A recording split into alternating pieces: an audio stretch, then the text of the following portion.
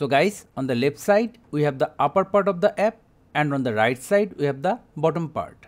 Let's make a new project. Image assets. Select a background color, suppose black. Tab on top right corner cross button. Now we are inside our main project. Tab, hold, drag. This will be our main project duration, suppose 10 seconds. Tab on empty space to unselect everything. Select overlay. Then import the video you want to use. Now our project is in portrait mode. Select top middle button. 16:9 for landscape mode. Select the layer.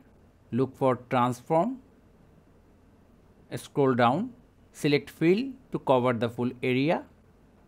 Now we are at the starting point. Suppose after 2 seconds we want to start zooming in. Again transform. Tab on this button to create a keyframe.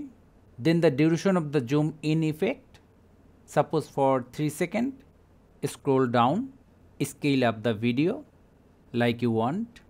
Reposition the video. Let's see what we have.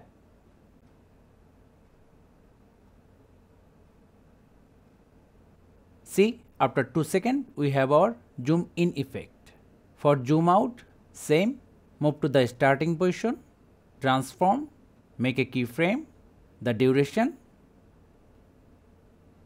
scale down the video, reposition, and we are done. Also, if you have extra keyframe you want to delete, just select that keyframe and tab on the same button to delete the keyframe.